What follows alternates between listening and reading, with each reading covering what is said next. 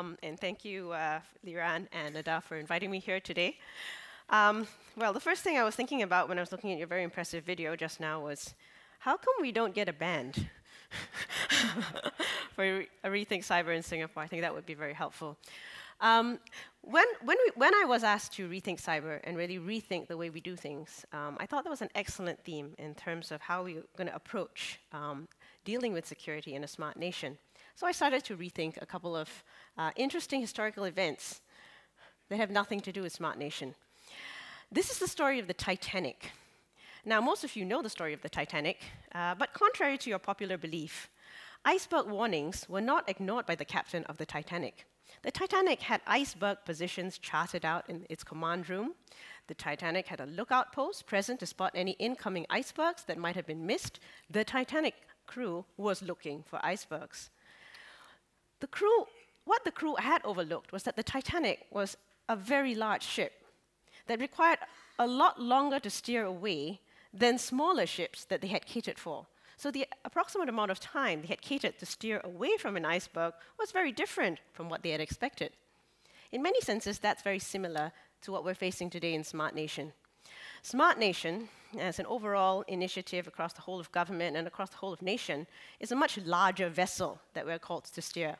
And these icebergs are everywhere, and even if we're looking at them, it doesn't mean that we are going to be able to ignore them. And many of those icebergs come in the form of cybersecurity threats. Now, for those of you who are unfamiliar with the Smart Nation concept, here are some objectives you can read. Some transformational applications in the areas of urban mobility, that's transport for some of you.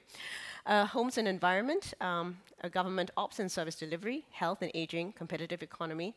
Riding on key national digital platforms, things that we're discussing like the National Digital Identity, the National E-Payments Platform, the National Trade Platform, the National Sensor Platform, and so on, that work together to form a layer of smartness for this country in order to get better living, better opportunities, and stronger communities.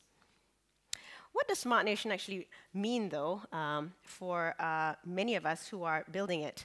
We're looking at something close to 1.8 million current and planned sensors in the next 2 to 3 years, just across government agencies alone, in all of these different domains, from education to mobility to lifestyle, safety, and security.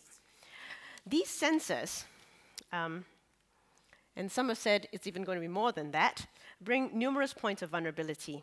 We have to ask ourselves, how do we trust the integrity of all these sensors? How we deal with the fact that sensors are out there in the field with no walls to exist to protect them, like data centers.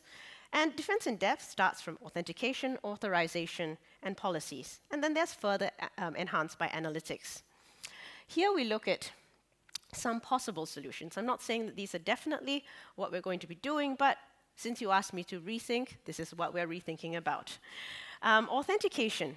Dealing with sensors also means dealing with the possibilities of looking at silicon roots of trust within the chip at the sensor level.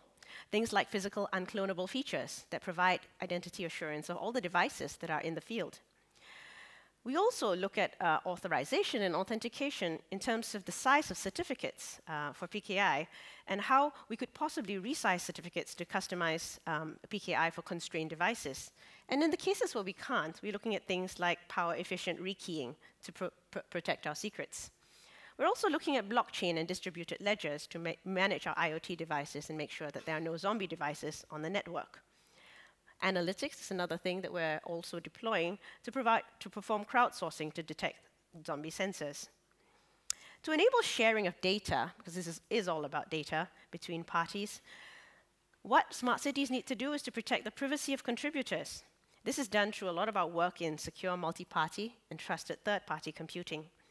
We're asking ourselves questions like how we can process our information safely in other people's hands.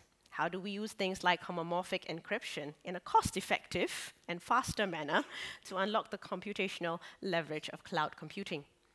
Finally, after all the data is enriched, how do we share this with the public? How do we manage re-identification risks through anonymization and differential privacy? A lot of these are the questions we're facing now with all the sensor data, with the structured data, unstructured data in a smart nation.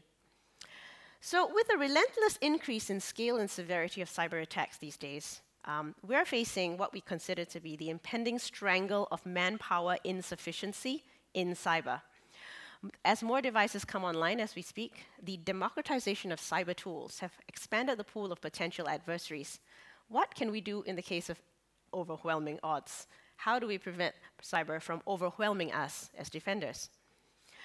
Well, with recent advances in artificial intelligence and deep learning, GovTech is not shy of investing in game-changing technologies in this space as well, something we call autonomous cybersecurity. With the support of our research and security communities, and I hope a lot of you belong in that category, we would like to come together to challenge ourselves to push the boundaries of what intelligent agents can do and to really create more autonomous forms of cybersecurity to detect vulnerabilities and patch them in real time with very minimal human intervention. This is not going to be ready this year, it's not going to be ready next year, but we think that in the end this will be the future of protection of networks that deal with both IoT devices as well as traditional enterprise IT.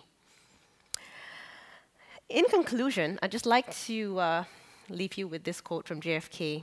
There are risks and costs of the program of action, but far less than the long-range costs of comfortable inaction. Thank you very much.